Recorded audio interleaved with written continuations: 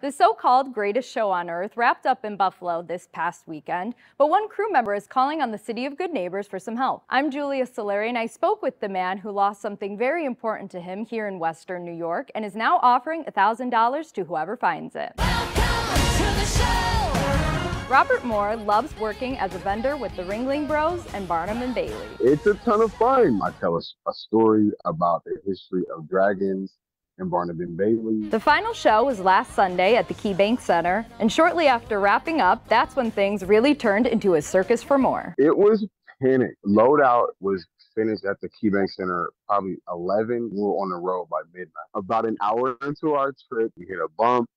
Our driver didn't notice that the doors opened at the rear of the coach and was spraying the highway with our luggage for about 20 minutes. Fortunately, tags were attached to most of the luggage and some of their bags were found. So we got a call from the county sheriff and they let us know, like, hey, we've got some stuff here. And then we doubled back. We retraced our steps for another maybe 3 hours. 11 bags were tracked down, but Moore's is still missing. And he says it contains a sketchbook that holds a very special meaning to him. And being a part of the circus, I've picking up writing and drafting sketches. It's some very personal things that I've recounted, like my father who had a stroke about 120 days ago.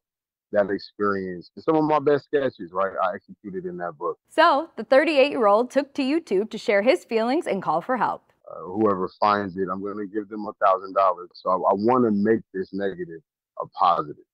If you're in West Seneca, keep an eye out for a black duffel bag with red, white, and blue designs. It was lost near the 90.